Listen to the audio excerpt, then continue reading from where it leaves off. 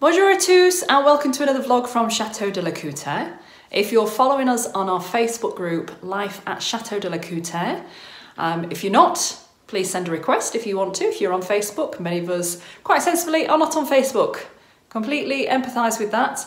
But you will notice that we used a phrase the other day called Chateau Groundhog Day. And certainly for you viewers, it might start to feel a little bit like that at the moment because once again, we are in the bathroom. Behind me, you can see that this wall has now been plastered. This is the wall we showed you that had the deep gouges in the last episode. So let's have a look. And this is where the shower and the toilet are going, and Julian had to dig out, chisel out for the new water pipes. And the water pipes are in. We've just put the old tap back on for now, just so we didn't have to cap it off. And it's enabled me a couple of days ago to plaster this wall. Just to make sure it was levelled. And also to make... Who threw you a fish? And to make sure it's level. That's why, yeah. So that when the new tap goes on, it's level, it's not wonky, so the pipes aren't all... Good thinking, Batman. On the spot. Yeah. Not just a pretty face with a beard at the moment. So there you have it from the horse's mouth. Comrade's mouth at the moment, and you can see that this patchwork quilt of plaster is starting to dry quite nicely. So there's not, I also did the reveals as well. Just a little point to note on these reveals. I showed you how to put the reveal beads on a couple of episodes ago, and in my short career of plastering, that's how I've always done it. In fact, it was someone else who showed us how to do it. Unfortunately, I've been corrected that that is the wrong way. The metal should actually go to the wall, not the paper. But the way that I've been doing it has also worked quite well. However, I will revert, I'll watch some of the other YouTube videos and I will revert to trying it the other way next time we come to use those beads. But there you go, testament seems to work both ways. It has given us, in the few rooms that I've done, it's given us nice crisp edges. And no failing plaster, so I'm happy with it despite you perhaps using them the wrong way. But if I ever am corrected, thank you for your comments, then I'll admit I was wrong. So just don't always follow everything you see on YouTube. Good lesson to be learnt there for the day. In the dressing rooms, I've finished plastering now, and the walls are still drying out. So what I'm going to do is just do some work in this cupboard here. What I'm going to do is I'm going to paint everything white, give everything a bit of a blank canvas. Julian is going to hide this this gown at some stage. But this is going to be a cupboard just for us, so we're not too concerned. And as it comes through that wall there, and then needs to rest on the back because of the shelves. So the other option I suppose is we could cut it into the shelves. So I'm not sure about that. So I'm just going to start to freshen everything up, just give it a bit of a white coat of white paint. Then I'm going to do the ceilings in each dressing room. And then a couple of walls have dried, so I'll do those. So it's going to be a bitting and bobbing. And I will make sure that I've got the full PPE on, i.e. goggles and mask today. Hi Julian. Hello. The sun's coming through, is it in your eyes? Sorry. Okay. So I thought we'd have a catch up, because you had last time we spoke you had the first joist in. Okie dokies. So you kind of sat on everything, so I can't really see it, but... Okay, so talk us through what you've done so far. Just added more joists. Okay. The cross ones. Oh, actually, yeah, added the cross ones in. Starting off now with the ones running that way, which will be the same as the floorboards run. Mm-hmm. Trying to find out where this floor starts dipping, which is about here. So I've loosened these floorboards off a little bit. Because a couple of the joists have dips, haven't they? So I'll put some chops underneath there to get the floor level, or as level as I can. And then hopefully by the end of tomorrow we'll have a floor. Okay, so because you've actually already done more than what we planned, haven't you?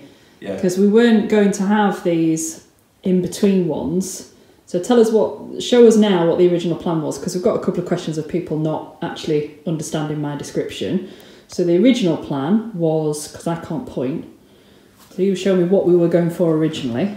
Oh, very originally, or? No, just like before you've decided to put these extra ones in. The original one was to have, the original plan was to have these 3 and then just one ring across. I should say one's in between 3. But because I've taken the floorboard right back now, I'm just going to, might be over engineering if it is, but I'm going to add another one ring there. I've added one there as well. Then these 2 have been added. Another 2 there, and then 1. I think there's no doubt that it's a little bit over-engineered, but as you said, it's better to be safe than sorry, and it's going to help you lay a better floor, I think, as well. Hopefully. Fingers crossed. Okay, so we'll come back and have a look when the joists are in then. Okie dokies. And yeah, it's coming along good. So while you sat having a coffee, have you finished joisting? Yeah. That's joisting, not jousting. How's it gone? Fine. I think once we had the idea sorted, yeah, it was just together. Just yeah.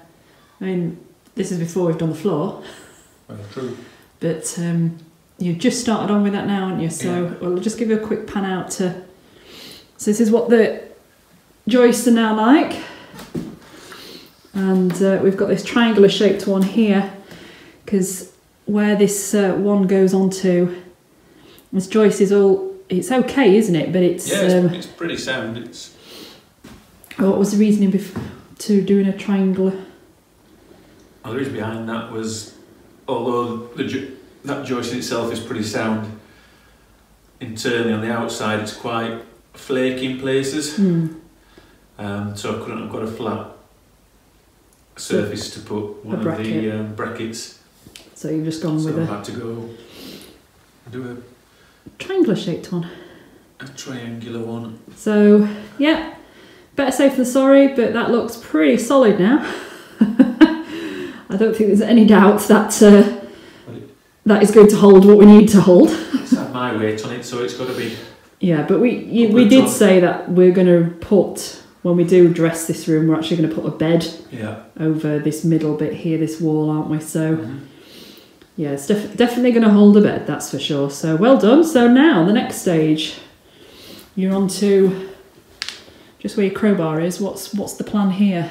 I'm lifting the joists. Sorry, not the joists. The floorboards, because where the joists are dipped here, believe it or not, that is level with the floor over there. That end one. Yeah. That you can see there. Yeah. So where these have dropped about 4 or 5 centimetres in places, so I'm going to lift these up. Yeah. Stick a chock underneath there. Yeah. To get these level again. Get the floorboards bounced back up. And then get the new floorboards laid. Yeah. So basically we've gone with the level over there as the correct level, because everything else is sunk. Yeah, it's sunk here. Yeah. Which doesn't surprise me, because they've taken the joists out of the side, haven't they? So, or yes, there's no the stabilisation. The joists were probably went into the chimney, which they've removed here. Someone has removed at some point, whether it's previous owners, I don't know. But then at that point, then obviously the concrete base had been put over the top of the chimney there to support a shower tray, which wasn't great. So we've just kind of, now there's not a chimney there, restabilised these other joists at this side, which is where you're sat, because they're the ones that were dipping, because they weren't, all they were attached to was just this this middle joist here, which had rotted, hadn't it? Yeah. So yeah, we now have joists back all across the width of the floor now. As I said, we only started this floor because we need to get this partition wall built. So we're hoping that the floorboards are done tomorrow. By tomorrow. Yeah, by tomorrow. And then straight on to building this partition wall. And then plumbing again. Yeah. Okay, right. Okay. Catch you later.